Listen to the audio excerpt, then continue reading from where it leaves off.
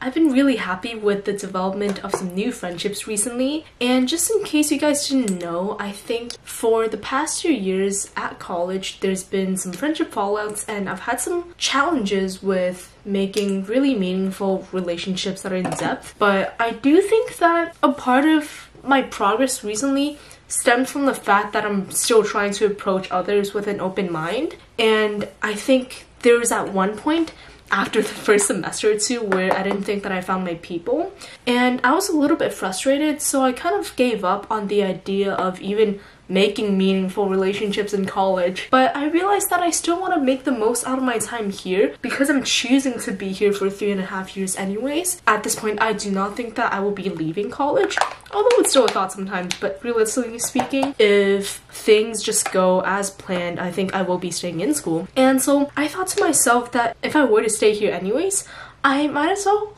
leave this place with meaningful friendships and make friends with the type of people whom I might want to invite to my future weddings and so on and so forth. Well, even just on a more surface level, I think having just a casual chat with more people has made me feel more fulfilled with my social life, because I am currently not in that phase where I need to completely quote-unquote lock in and do nothing other than work. And so that's why I've been really trying to push myself to take the initiative to ask other people to grab lunch together, to really have a chat with them, and to really spend that time and be okay with investing that time into others to listen to them. And that's why I think that some new friendships have flourished throughout the past few weeks or so. And I'm still trying to make a conscious effort. It's not always easy, but I do think that when you keep an open mind and when it is a goal that you want to achieve, when it is a desire for you to have meaningful friendships, I think it's still gonna come sooner or later as long as you keep trying. And that's one of the things that I keep on want to encourage myself to keep on doing,